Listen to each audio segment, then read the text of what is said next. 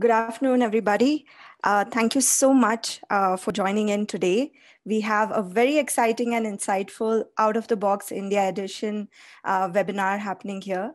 And I am Neha. I lead customer success teams in AppsFlyer, and I'll be your host and moderator for today. And I'm joined by Manu, who is the director of demand at ironSource Aura. We also have a great set of panelists joining us here. We have Mani from Trell, we have Madhurima from ShareChat, and Abhay joining us from Mitro. Um, this is today afternoon. We are going to go over, start off with some state of app marketing insights from AppsFlyer. This will be followed by how to diversify your UA strategy by Manu. And then we'll be jumping into an intimate fireside chat with all of our panelists. We will follow that up with Q&A. So we want this session to be as interactive as possible. So do use the Q&A button in your Zoom to ask us questions throughout the webinar. Yeah. Just a quick few lines introducing myself. I'm Neha, leading the customer success teams at AppsFlyer, have had extensive experience in ad tech and in India and abroad, and love our thriving ecosystem over here, definitely my favorite. Today, I would like to share with you some key insights that we have derived looking at all the app ecosystem from last year. So last year has definitely been very, very interesting. Lots and ups and downs and new challenges that we have never seen before. And for that, I would like to share some really great insights. The methodology that we have used to put together these insights are as follows. AppsFlyer being an attribution authority, we are 100% independent and unbiased, right? So because of that, we are able to put together some great numbers on what the app ecosystem in India looks like. And we have put together over 4.5K apps, looking at 933 billion app opens and over 7.3 app installs for these insights. So let's jump right in. We will begin with geographical insights. So India being such an interesting market, we see that apps from all around the world want to be present over here. However, Indian apps have kept our pole position and our dominant position within this market, which is great to hear, even considering last year's scenario. When we look specifically at app installs within India, there are definitely Uttar Pradesh and Maharashtra states with larger populations leading, but we see some really good states like Gujarat, Tamil Nadu, West Bengal coming in quite close, right behind. And when we look at these numbers at a city specific, what we see is that metros definitely are faring very, very strong, with Delhi, Bangalore, Hyderabad, Mumbai, Pune at the forefront. However, the lead that they have maintained compared to the previous years is closing in very much closely by the tier 2 and the tier 3 cities. And so let's look at those now. What we see is that the tier 2 and tier 3 cities are really coming close in terms of the volume of app installs. And what we also saw last year, that there were quite a few apps that were launched across verticals in India that were specifically targeting tier 2 and tier 3 cities, right? So huge a chunk of tier 2 and tier 3 cities that are coming right up to the forefront. Next, I would like to share some user acquisition insights. Over here, we see that across the board, definitely pandemic has hit everybody, but we do see everybody recovering very strongly as well. Entertainment, fintech verticals, and gaming did show a very strong prominence during this time. And though we have been, sort of had a suspicion around this, you do have the data also to prove that that is what it looked like. Retention rates, I would say, once you have spent a lot of time, effort, and resources in acquiring users, retaining them becomes crucial. And there, unfortunately, we don't have great news. Overall retention rates have seen a drop of 12% compared to the last year, and day-over-day retention rates dropping further. So definitely something all app marketers need to keep in mind is how to improve those retention rates. And on the same lines, a few months back, we had released another report specifically on uninstalls, and we see that every 1 out of 2 apps in India gets uninstalled, right? So close to a 50% uninstall rate. And another big challenge, considering the thriving market, app density that's present, and high uninstall rates on day one are indicative of the kind of onboarding experience users have on your platform. Yeah. But lots and lots of good news. The in-app purchases, when we see over the last year, did definitely post all the lockdowns so opened up, which coincided very much with our festive season, saw a really huge uptick across all verticals, which is a very, very positive note to look at from a UA perspective. Next, we'll quickly look at retargeting strategies. For the past couple of years, we have seen remarketing is at the forefront on everybody's minds when we are thinking of app growth.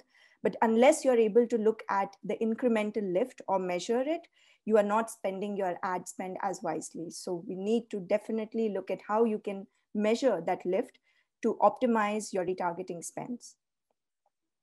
And a quick look at mobile ad fraud. As the ad spends went down, we definitely saw the fraud numbers dipping down as well. I would say another reason is with better fraud blocking mechanisms coming out in the industry, that is also causing an overall dip in the kind of fraud or fraudulent traffic that we see in India as a whole. And being proactive about tackling fraud will definitely help everybody in the future. So looking ahead into 2021, a few quick tips. To improve app retention and uninstall rates, we need to focus on the onboarding experience of users. Measuring remarketing lift can really help. Focusing on regional and vernacular content, building and focusing on brand campaigns along with your performance is going to add that additional spark to your growth. And being proactive about mobile fraud is extremely crucial. And of course, an all-time favorite is maintaining a healthy mix of acquisition channels is absolutely key. And at this point, on that note, I would like to hand it over to Manu to share with us how to diversify your user acquisition strategy for growth. Thank you, Neha. That was very interesting. Let me just go ahead and share my screen. Great.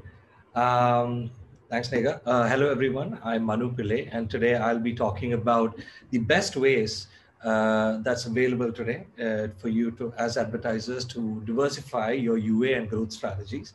And I hope, and I sincerely hope that in this session, you'll probably walk away with 1 or 2 new things. I've kept the slides very crisp so that we keep this very short and very to the point. Let me very quickly introduce myself. My name is Manu. I am today leading the sales for Aura across all of India for ironSource. I've been in this industry for close to the last decade, and I've done several roles. I've done roles across operations, sales, etc. Now, and I'll also take 10 seconds to introduce ironSource. I'm pretty sure there's no need for us to introduce ironSource. I'm pretty sure it's famous enough. We are one of the biggest companies after Google and Facebook. We're a global company. We are based in Tel Aviv. We've got offices all across the world. We also have an office here in India, in Bangalore. We have a small office where we focus on all of our clients. With that, let's jump into the session. So before we jump into how to diversify and what to do, I want to take a second and talk about the traditional channels that are there in the market today. It's very important for us to review what we have so that it would make sense to talk about what we would like to recommend for the future, right? So today, like we know, India is one of the largest growing markets, 1.3 billion people, 500 million internet users. It's expanding at a speed which is phenomenal, right? So out of this, there was a recent Bloomberg report that stated that out of this, specifically in the mobile digital ecosystem, all of the advertising spends, approximately 70% of that is currently going to Google and Facebook. about 20% of the remaining goes into our affiliate networks, which I'm pretty sure everybody's aware about. And then the last 5 to 10% is what goes into pure SDK networks like ironSource, Bungle, etc. Now, why is this important? I want to talk about some pros and cons of all of these channels, but specifically over here, I want to talk about working with that 20% that we are currently, as advertisers, you're working with affiliates today, right?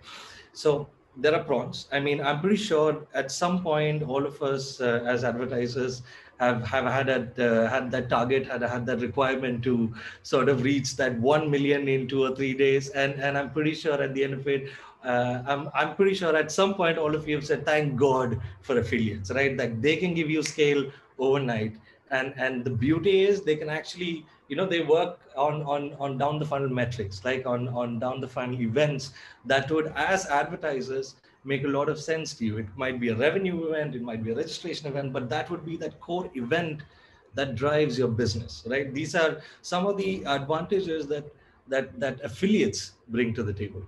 But with every coin, there's also the other side. There's, let's call it the dark side, right? And it's a very common knowledge. Like, you do experience some bit of fraud levels when you work with affiliates. To give you a sense, the average fraud level in India, specifically for mobile performance, in this channel, in this sector, is about 32%, and the global average is about 16%. Now, I don't need to talk about that. We have AppsFlyer on the team, so they are the guys who are constantly out there finding out new ways to catch and control this. But fraud is still a huge problem. Another problem is zero visibility. You barely have visibility as advertisers into which sources your campaigns are running, because today, as you know, the method is an affiliate network takes it and then rebrokers it to two other of its partners, who in turn rebroker it, and who in turn rebroker it, and then the channel and the cycle is so long that you have no visibility, and that in fact has a severe impact on your brand safety as well, as to, what kind of properties are you actually running in, what are the controls and checks. And there's so much effort as advertisers that you have to put in place today from your end, in addition to partnering with third parties, and these agents that help you control this.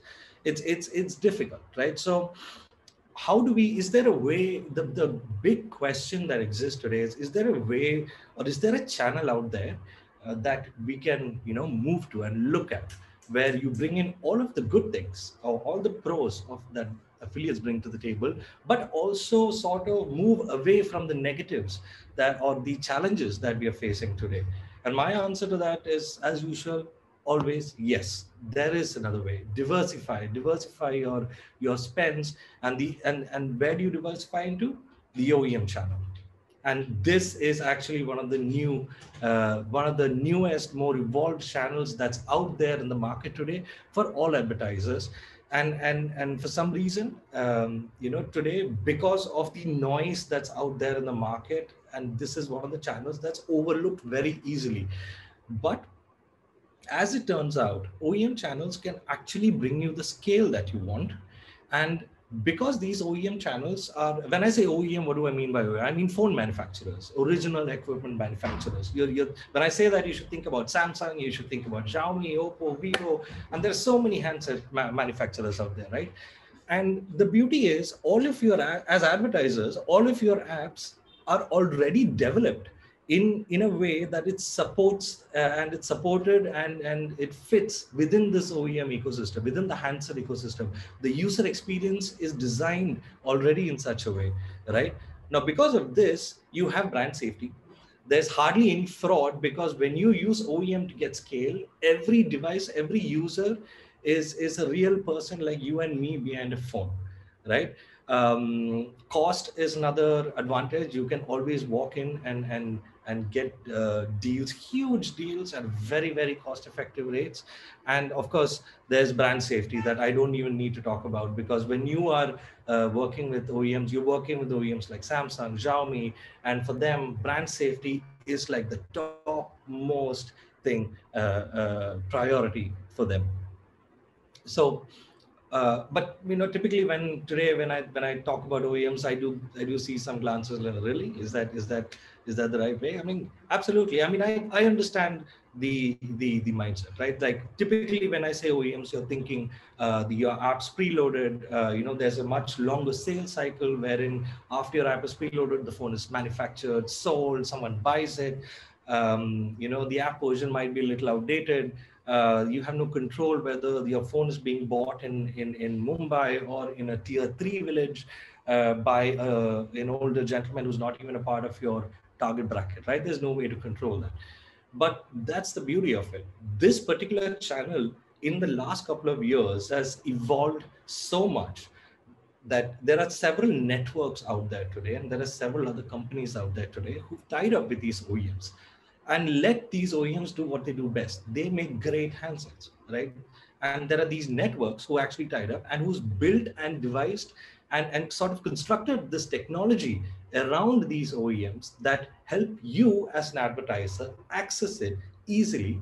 And it'll help you acquire users in three key things. One is you can send out personalized ads. And this is very important, and I'll talk about this in the upcoming slides. Scale, as we talked about earlier. And I think the most important thing is performance. The down the funnel, the event, the revenue event that actually drives your business today is something that OEMs as a channel can actually give you. Now, let me take you through, give you a fun fact. 95% of the users, 95%, you, me, everybody in the audience, right? 95% of us actually download 40% of our apps in our phone for the life cycle. I'm talking about our phone's life cycle, right? In the first 48 hours of buying a new phone. Now, this piece of information is actually very key. Why is this key? Let's actually look at this entire proposition in a real. Let's imagine the real flow, right? So in India today, people actually buy phones directly from retailers, or they go online, go to Flipkart, Amazon, right? You buy that phone. So let's imagine two different individuals, two extremely different individuals, right? Let's imagine a lady, maybe in Mumbai, who's indulged herself in a Samsung A11. And let's also take another case, which is an older gentleman. Let's say he's in Delhi, and he's indulged. He's just retired. He wants a nice phone. He has a lot of time in his hands. So both of these individuals can actually drive value for your app or not. But either way, both of these individuals are extremely important to user growth. As in, how do you acquire these two users? Today, in this OEM channel, there are targeting capabilities and technologies built in that will help you acquire each of these individual users at specific points, especially after they've bought their phone. This is the beauty of OEM. So you can have solutions. For example, you can have a app recommendation screen while the lady is setting up a phone where she sees something interesting, and she's like, oh, okay, this is something, let me check that out, right? That's the important mentality. I mean, ask yourself, how many of you have bought new phones and then immediately gone to the app store and downloaded so many apps and okay, I'm going to check this out, I'm going to check that out. And then over a period of time, you'll cut that down and saying that, okay, you know what, these are the set of apps now I actually typically use. And it's the same case for the older gentleman, right? So this is the beauty. This is the sort of evolution that I want to bring across to you guys today as advertisers for you to consider. And this would be like my one recommendation is to consider OEM as the next frontier for you to acquire users. And with that, I'd like to wrap up and pass it back to Neha. Neha, over to you. Thank you so much, Manu. That was extremely helpful, and really appreciate you sharing all these insights with us. And now we are going to move on to the exciting bit of the webinar, which is a really intimate fireside chat with our growth experts on the topic of today being how to acquire, retain, and engage users, specifically in the short video format space, right? So let me take a quick minute to introduce our panelists in detail. We have today with us Madhurima from ShareChat. ShareChat as a company with their Moj app and ShareChat app have seen tremendous growth, very exponential growth in the past many, many months. And Madhurima herself, having a great experience in and focusing on user acquisition, leads their efforts over here. So welcome, Madhurima. Next, we have Abhay joining us from Mitro, leading the digital strategy from partnerships, user acquisition, and in-app engagement channels. Being a seasoned professional, focuses a lot on how product and marketing work with each other. So welcome, Abhay. Thank you for taking the time. And thank you, Neha. We also have with us Mani from Trell. Mani is the VP of Growth, and Trell, which is a lifestyle social commerce platform in India with over 100 million users, focuses definitely on how to grow several startups across many verticals, and has worked with very various of these acclaimed clients over time, helping them grow. So welcome, Mani. Yeah, absolutely. So a really terrific panel that we have here. And I think I'll get started first with Abhay. And Abhay, we just saw some really good stats from AppsFlyer numbers and from Manu about user acquisition. And I would love to hear from you on how do you leverage your paid acquisition channels for further growth? Okay, so first of all, thank you, Neha, for having me here. Thank you, ironSource and AppsFlyer. I'll start answering the question by saying that, paid acquisitions are, paid acquisitions are an important part of your overall growth strategy. But we as an app, we actually started by having a huge number of organic installs. If you remember the months of, so we as an app launched somewhere around April 11th of the last year, and in the next 3 to 4 months, the kind of numbers that we saw in our acquisition side were huge. Right. So we were trying to figure out how do we marry product and the marketing side of things, because if you're just acquiring new users without retaining them, then it kind of does not make sense to your head, right? So you would want, if somebody is coming to your application and if he's opening and trying to use your app, he or she would finding interesting enough to stay on the platform and stick to the app. So that was kind of the objective that we had in our heads. Of course, we experimented. We are still experimenting. We are still tinkering around the paid channels, and then slowly we started our paid acquisition channels.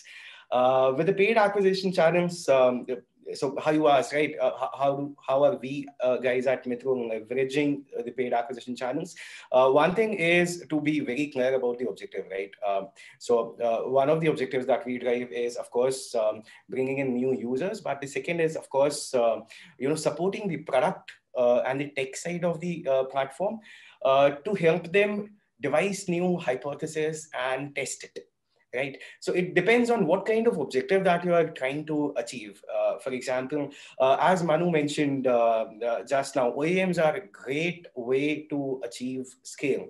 But when I'm trying to test a particular a new feature, then I would look at some other channels. Facebook is a good channel to acquire some, a very targeted kind of audience. But on the longer run, Facebook might become very expensive. We have seen very good growth on Google UAC campaigns. I think the retention numbers D3, D7 are 2x than the other channels. And of course, when we started scaling up, we opened our OEM channels, we opened up our affiliates. With affiliates, of course, fraud.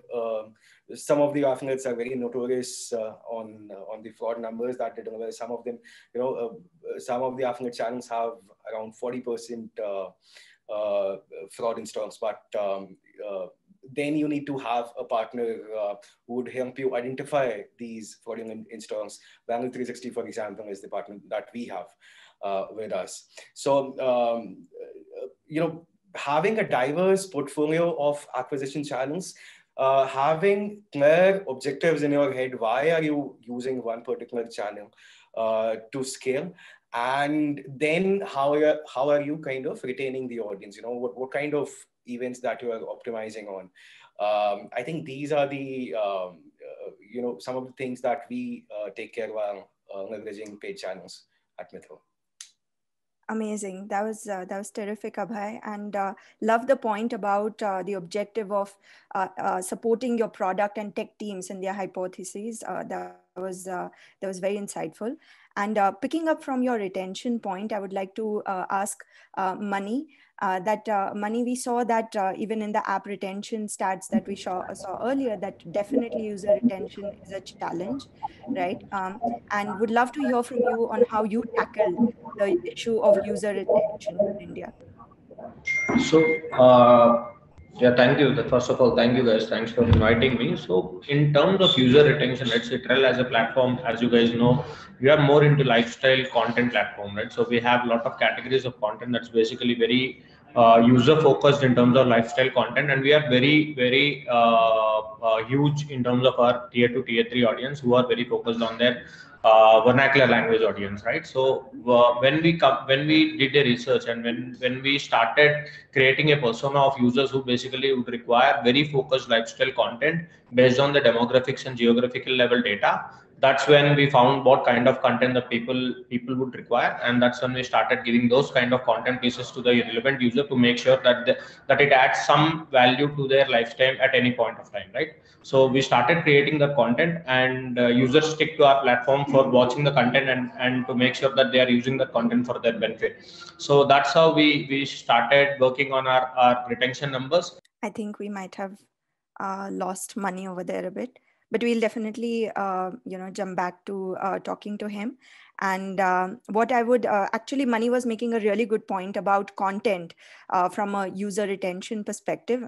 And on those lines, Madhurima, I would love to hear, the tremendous growth that you all have seen on ShareChat and Moj apps. How do you all incentivize your content creators and onboard them to the platform? If you could talk a little bit about your strategies around keeping content creators,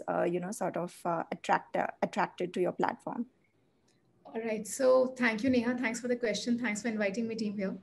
So Neha, circling back to your question, when you talk about incentivizing users to come and retain on my platform, that's ShareChat and Merge in our platform.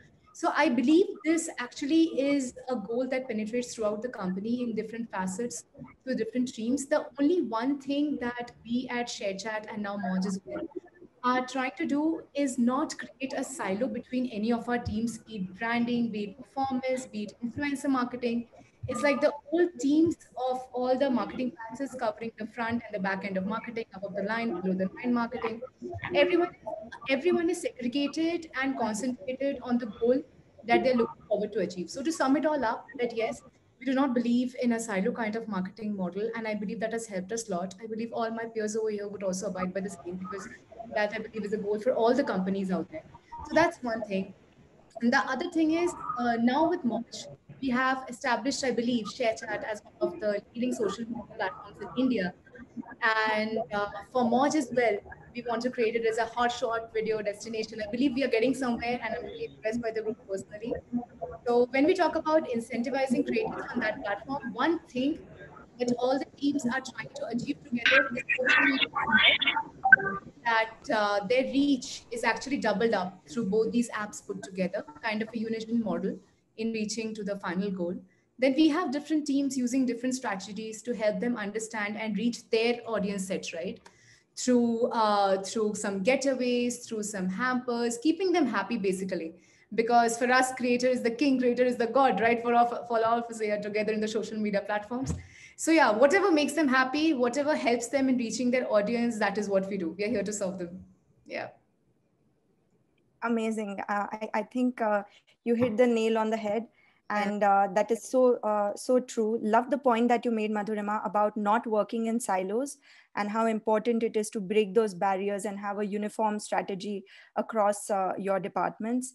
And that, is going to help you sort of differentiate. And on that point, Mani, I wanted to come back to you and talk to you a bit about differentiation. That with the ban that we saw on TikTok, a lot of advertisers exited from the short format video space, right? And in such a situation, what is your strategy to woo these brands back to your platform? That's a nice question. Yeah. So, see, as I told you guys, right? So we are not into a short video content platform. We're a lifestyle content platform, and it's a focus from day one that we wanted to build a community of lifestyle audience where people can come onto a platform and express the views and thoughts in their expert domain, whichever they feel like that they're good at, and that helps the other community to learn and to evolve themselves into a different person altogether. That's the whole objective of Trella community as a piece that we have from day one. That's a prime focus, and we have kept on building a community very strong, and we have a very great community right now of lifestyle users, right? So coming back to your question, how exactly the TikTok ban has helped us. Definitely TikTok ban has given us an immense boost in terms of organic installs, and we have also seen a lot of people who reached out to us, to a lot of creators who would require some help in terms of getting their content onto the platform, and at the same time getting their kind of content that should be available. So we have utilized the wave definitely really well, and we have strategized our marketing plans accordingly in terms of how we can acquire a lot many users. We have seen an immense growth, and we have actually how to explain it, for the next 1 year, whatever targets we have, I think we have completed in the next 2 months, in the last 2 months, and we have excelled it really well, and we have done it really great actually. And our focus towards our social commerce as a thing also got boosted because of that, because we have seen a lot of community audience that are available on our platform, and we started our social commerce at the same time, and we are seeing really great immense results over there too. Tremendous. That is terrific, Mani, to hear. And Yep. The different kind of approach that you've taken of community towards content is terrific. Loving that whatever you all are trying out in this huge app ecosystem of India is working out, and you all are thriving. Thank you for sharing that.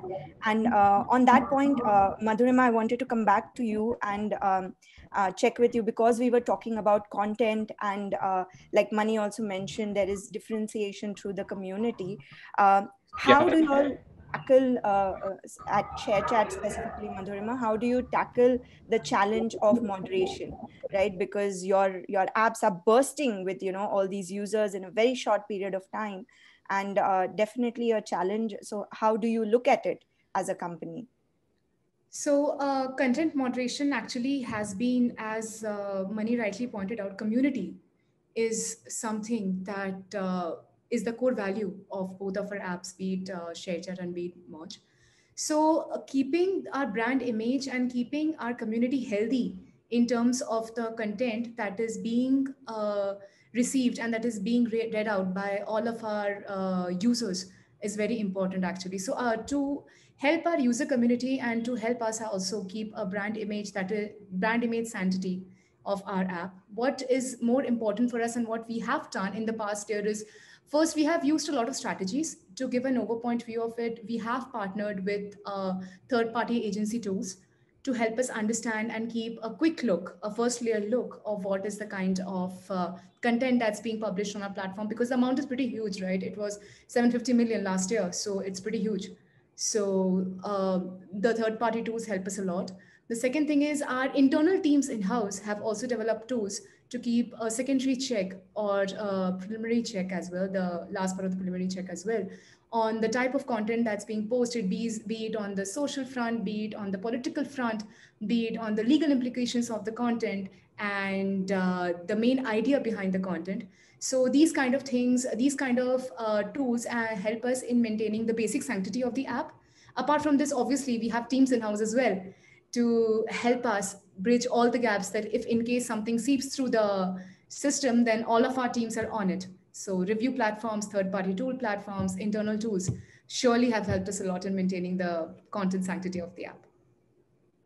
That's amazing, Madhurima. And I think with everything you say, I see that same common theme that with your with ShareChat of breaking down barriers and not working in silos, having like a seamless strategy across the board, which is great.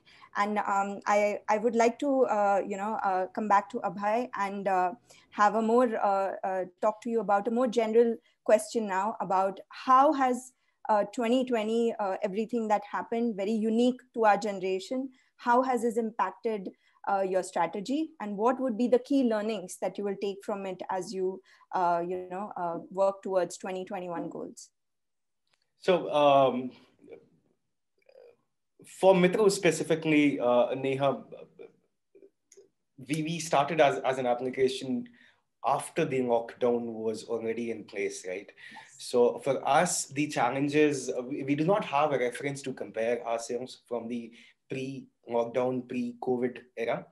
But of course, due to the limited movement of people during the lockdown, social media engagement across the industry went up, and specifically in the short video space, we saw a lot of new applications coming up, right?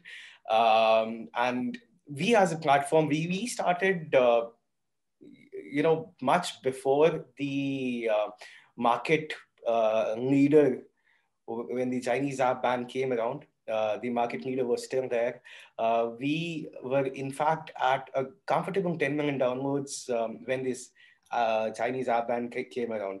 So in our heads, we always had, in our heads, there was never a day when the market leader will not be there. So we always knew that we need to differentiate ourselves and position ourselves differently. Then of course, the certain geopolitical situation that was there, clubbed with the Atmanirbhar movement of our honorable Prime Minister that was there. So 2020 has been, not just for Mithun, but for all the applications across the category. It has been a great, exciting year. There were a lot of learnings. I think what we'll carry forward to the next year, this year, 2021, is,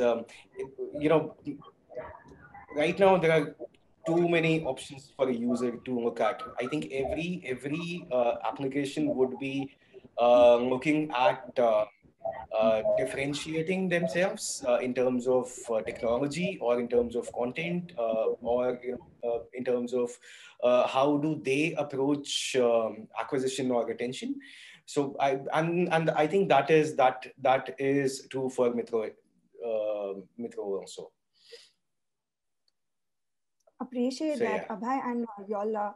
I think Mithro TV has such a unique position. Like you mentioned, y'all were already, y'all had the foresight of coming in, when you already had the other competition in place. So you had to already think about how to survive and thrive in such a closely competed environment.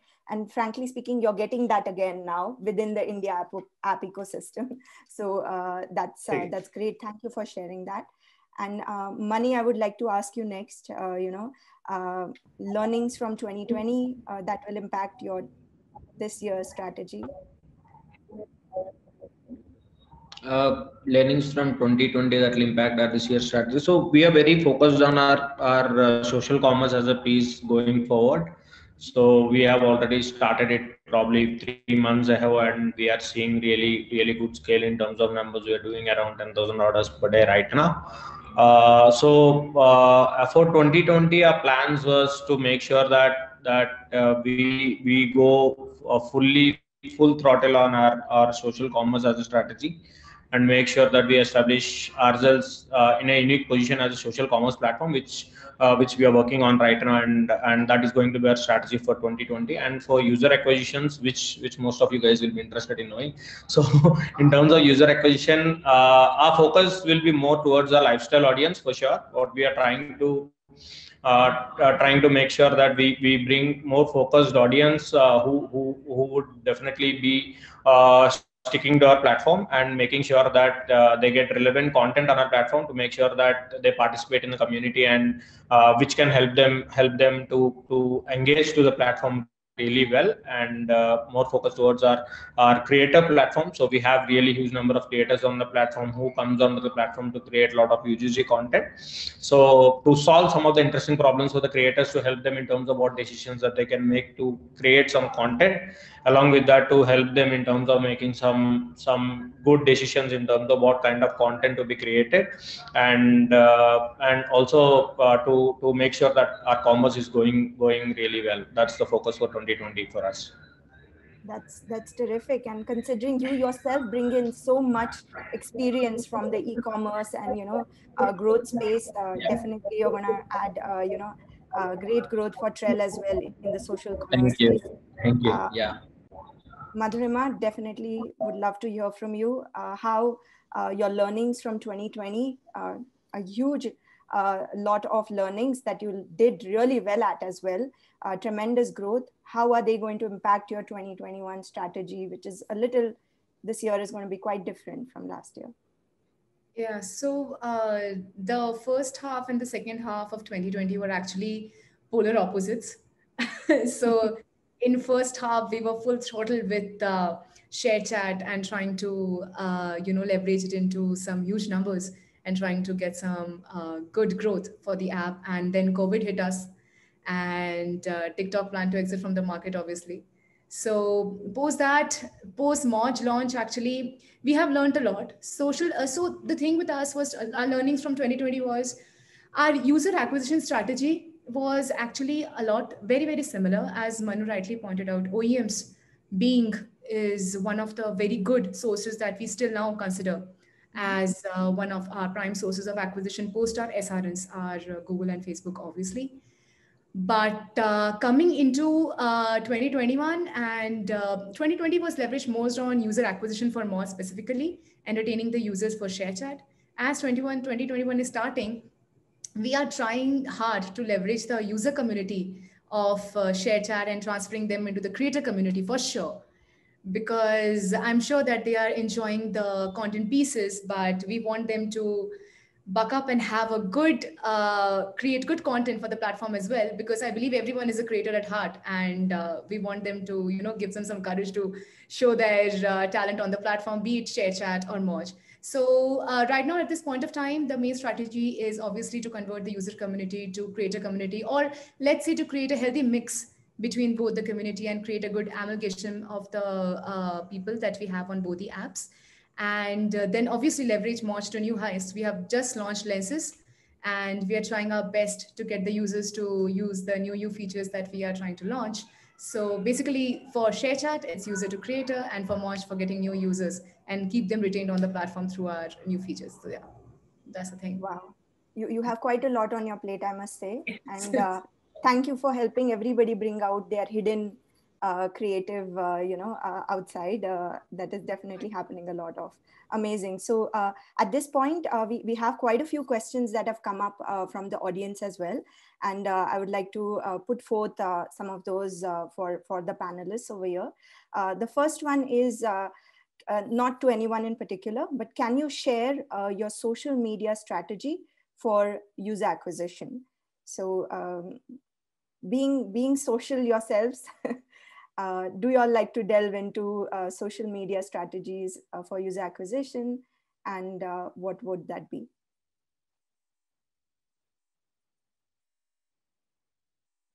I think you need one more session to answer the question, to explain a complete social media strategy completely. But 2 quick lines, Mani. Social media strategy. So our primary focus is basically for celebrating our creators. So we have great lifestyle content that's coming, and it's very hyper local targeted, where it's focused towards our tier 2, tier 3 audience, where they don't get content in their own language, and very specific content pieces. Let's say now, for example, if you're looking for, say, now let's say if you're targeting it for West Bengal, you know that there are very hyper local content pieces that West Bengal people will not get it anywhere else. Okay, so finding creators from those places and making them create a lot of content which can engage with those kind of audience, that hyper local targeting strategy really worked really good for us, and we are confident that it should really help other companies too, if at all, if they are into the same. That's great. Great. Abhay, Madhurima, any 2 cents here? No, I think I agree with Mani that it's a whole different conversation for social media strategy. But for us at Metro, we use the social media platforms usually to interact with the users.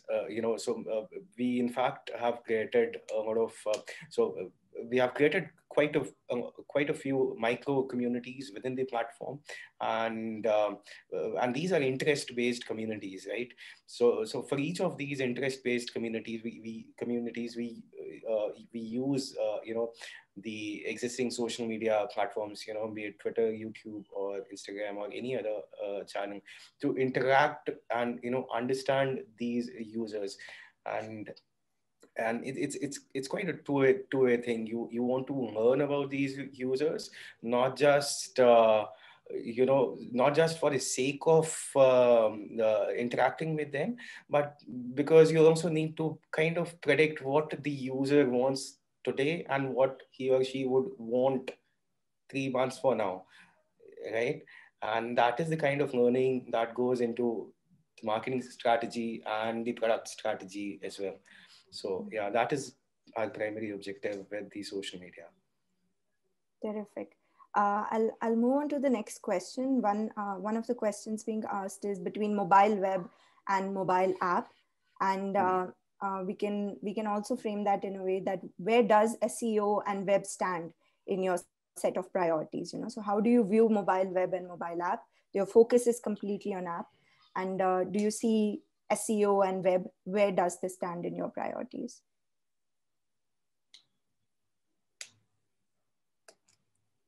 Yeah, Madhurima, would you like to take that one? So nothing in particular exactly. So back in the day, prior to 2 to 3 years back, actually SEO and mobile web is actually very important to leverage in the initial days when you are just trying to let the world know about your app, about your product. So those were very important for ShareChat per se till a certain amount of time when we gained a good traction in the industry. So at that point of time, we did leverage a lot, and we still do leverage a lot because because Google's algorithm keeps on changing every single time they get an opportunity, and we have to leverage. Being the social apps and being highly competitive in the fields, it's very important for us to leverage even a single speck of opportunity that we do have to gauge the audience views, to gauge the audience insight, attention, right? So that is primarily very important. But at this point of time, when you gain a certain traction in the industry, when you have acquired a good set of users, it is actually like a placeholder for you where you are present, you're working upon it, but there are other metrics also in place for line. But yes, it is indeed very important. Parallelly important is what I would say. Initial days, much more important. Yeah. Yeah, I saw both Mani and Abhay nod when you were talking about the change in the algorithms, and I'm sure everybody relates to that.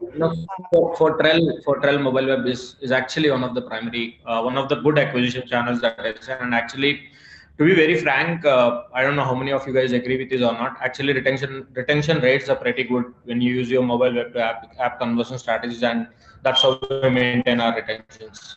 To be very frank, so mobile web is a platform where your acquisition, if done correctly, and if your targeting is really hyper focused, and you're actually targeting the user at a hyper focused level, hyper local level, your mobile web becomes your one of the key acquisition channels, and at the same time it also helps you for maintaining your retention really well, because the user who basically comes on a mobile web, if you're able to convert the user to your app, that really helps in your maintaining your retention really well. And for Trell, one being, from day one we have focused on our mobile web really well, because if you could see our platform, it's exactly the same way how you view our app. So the content what goes into our mobile web app comes onto the mobile web too. So most of there is a drop in the user say uninstall rate, but definitely the user comes back to us when he or she gets a content piece that's exciting, and they definitely come back to the platform, and we maintain our retention rates really well,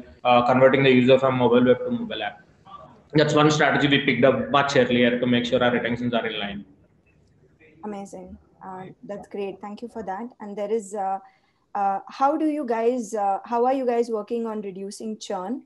So I know we saw a lot of stats about uninstalled stuff. And I know, Manu, you addressed this for some part about user retention, but specifically reducing churn, how do you address that? Is that a KPI? Churn, again, there are three different ways, right? So churn, let's say it's a very broad question according to me. Now you have to go a little focused. Churn, it totally depends on your acquisition channel is one, and the next product plays a key role, and then what is the focus targeting audience that you're bringing into the piece, right? Now let's say, for example, let's assume an OEM channel, okay?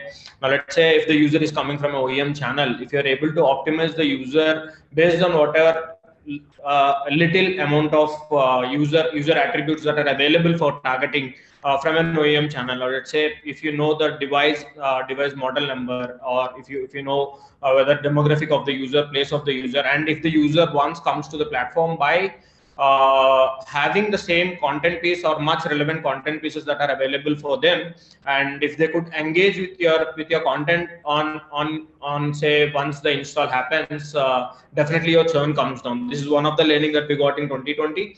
What we tried doing is, earlier it was a common thing that we have as we for all the acquisition channels, and then we started optimizing it for each and every acquisition channel to make sure that every user, based on their attributes that we basically target for, or based on the user attributes that they're coming onto the platform, we optimize. Personalization actually helped us to reduce our churn rates really well. And as I keep saying, localized targeting and hyper local targeting, language is vernacular is one of the key things that helped us to reduce the churn rates really well.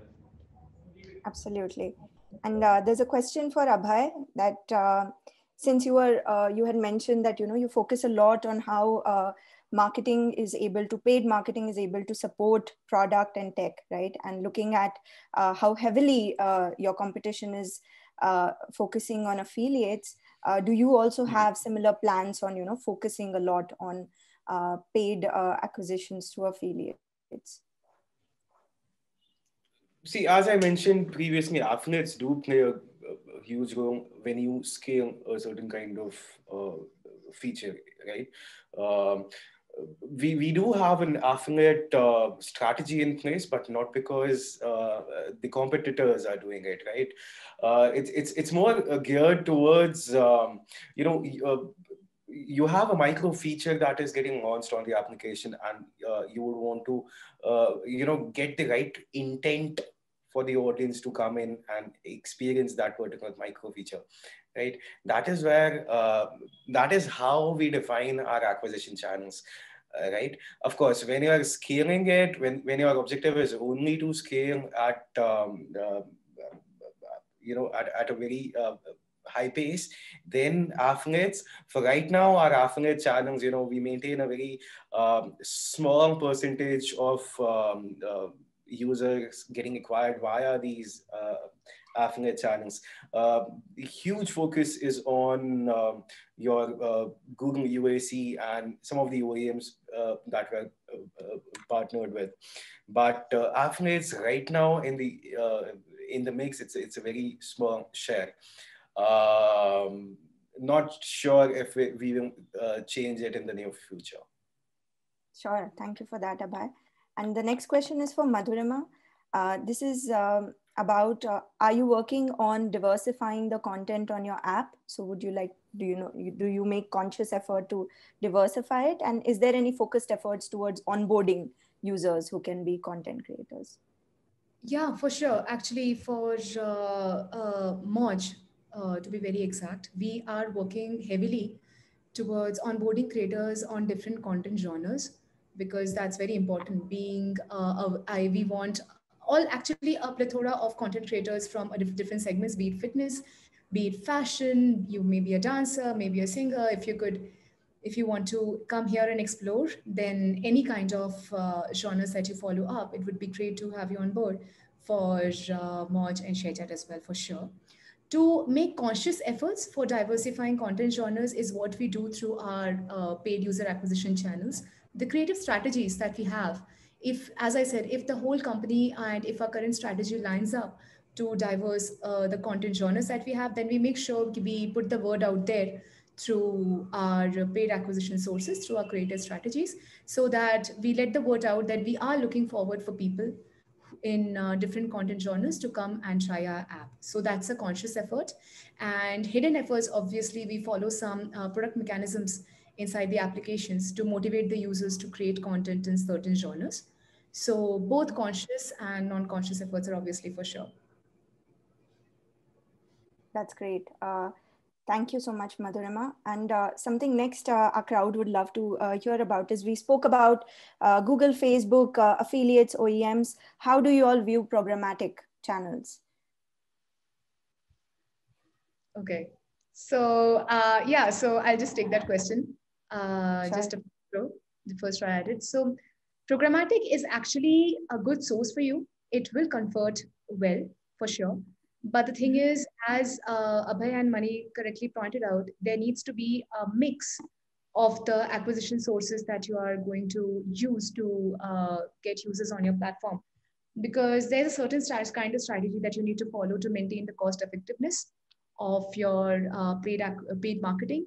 And that is the reason why it all depends on what your budget strategy is. Programmatic, be it affiliate, be it OEM, you can make everyone convert well. It all depends on your budget strategy that you have, and you can obviously target your audience as well. But more than affiliates, obviously programmatic would convert well. That's our experience in the past, along with OEMs and the SDK networks, for sure. Terrific. Guys, I know we have hit the time limit. This was a really, really interesting conversation, which I too, just like you guys, would have loved to keep going on.